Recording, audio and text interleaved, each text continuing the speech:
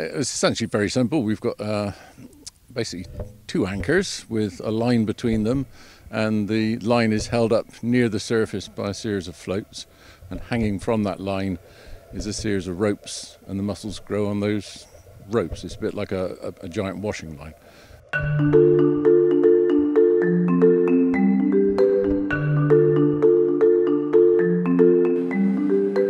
It's a relatively small harvest today, but we can do up to 40 tonnes from the one boat there.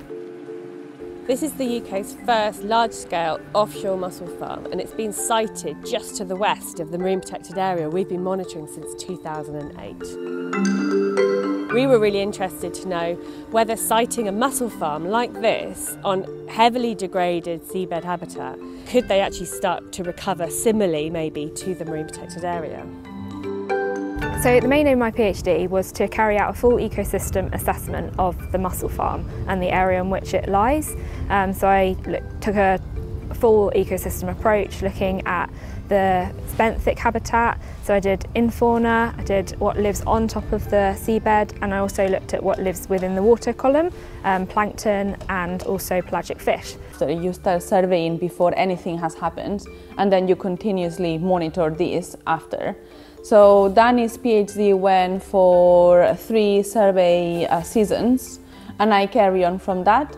So since 2018, that was my first survey season, and the PhD will run for 4 years, that is 3 survey seasons. The work at the mussel farm, we really tried to understand the whole ecosystem effect. So we're measuring how animals change on the seabed using towed video cameras, remote operated vehicles.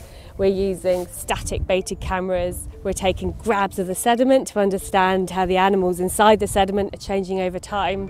We're measuring plankton, we're counting the birds and the mammals, and we're really trying to understand how the whole ecosystem is interacting with this mussel farm.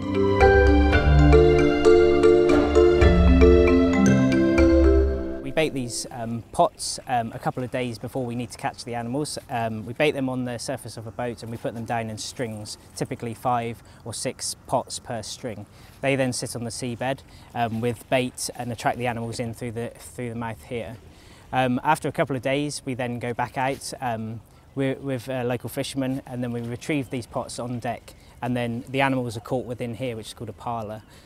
So we get crab and lobster, hopefully, come up in these pots. And then we have to affix an acoustic pinger. So we set the pinger going by turning it on, and then we lay the animal out, and then we use a strong epoxy resin to attach these pingers to the back of the crab and the lobster. And then over the side of the boat, we then return these animals individually around where they were caught. We've learnt that over time, all these predators, the commercially important species, are increasing in number at the farm. In fact, they weren't there when we first started doing the baseline surveys, and over time we're seeing all these really interesting, valuable species increase. But they're not in the control areas that we continue to monitor. So what we want to know is, are they only staying in the mussel farm, or are they spilling out into neighbouring fishing grounds or into the MPA? And so just to understand what the real value of this mussel farm is to the wider fishery and the wider area of conservation. So today we're in Salcombe Harbour, and this is one of the sites where we tagged bass a few years ago. We've also got receivers throughout the estuary.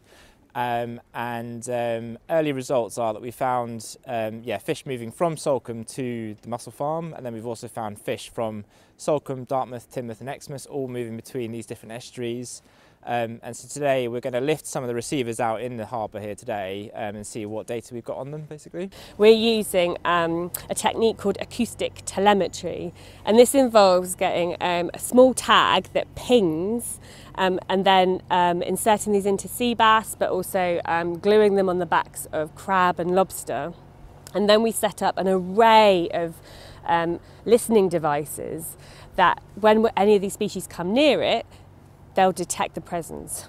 So every single species gets a specific ID code. We also give them a name. We often name them after local fishermen or the farmers. And so when they come near the devices, we know whether the crab or the fish is near it. So you put a small tag like this inside the fish, and then that emits a unique ping every 90 seconds. And basically we have sort of receivers that are strategically placed not only in this estuary but in pretty much every estuary along the South Devon coastline and at the mussel farm. And whenever the fish come within about 300 metres of that receiver, it will log the time and date that each individual fish arrived. And to date we've tagged about 210 fish across 4 estuaries now. And as I say, we've detected all this movement between the estuaries and movement out to the farm and then back into the estuaries that they were tagged in. No, the farm is located on an area of seabed where we don't tend to find many crabs and lobsters. The fishermen themselves, when we told them about this project, they said you won't catch anything there because it's typically known as ground where you won't catch crab and lobster. However, the mussel farm has really changed the environment there, and it's changing the habitat, and has, by putting down these pots and catching these animals, we've shown that there are actually decent numbers of both crab and lobster living on and around the farm.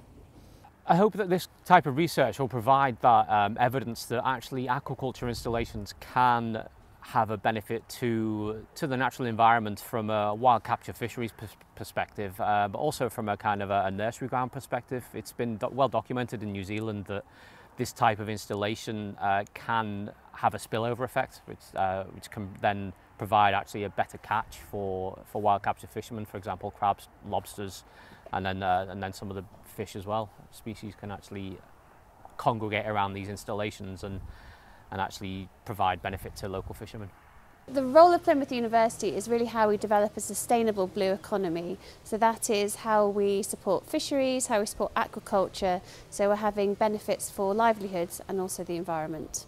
The kind of work that we do, which is to link the social and economic picture to the ecological picture, is important because we take people's views into account, people's perceptions into account, and we match up the evidence base so we can try to balance human needs with those needs for improving and restoring marine environments and also developing blue economies. Plymouth have been great to work with. They've been really proactive on providing information throughout the claims process and throughout the development of the project. And they've been really interactive with the flag board. Emma actually made the trip from Plymouth to Weymouth for the flag board meeting for the presentation of the meeting of the project, which I think goes a long way, and the board, I think, appreciate that sort of thing.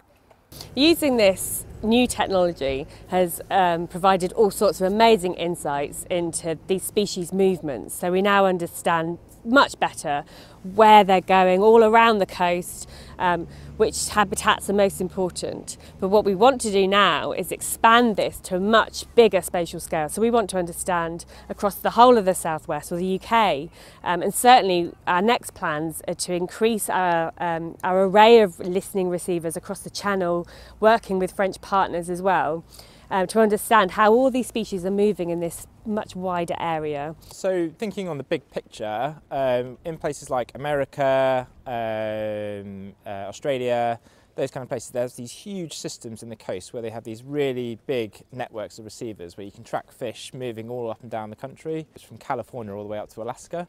And in Europe, this kind of technology is getting momentum, and what I really like is just a bigger system in the UK, so we can track these bigger movements and really collaborate across different research groups and different universities, and we can get a really good picture of where not only bass but other species like crab, lobster, other fish like pollock, tuna, how they're moving in the coast and what habitats they're using and what are really important to these fish. For this particular project, what we're trying to do is monitor not only how the bass are using these sort of coastal areas, but also how they're using the mussel farm and how connected those two environments are, basically. And hopefully we'll get a really good idea of that using this kit, basically.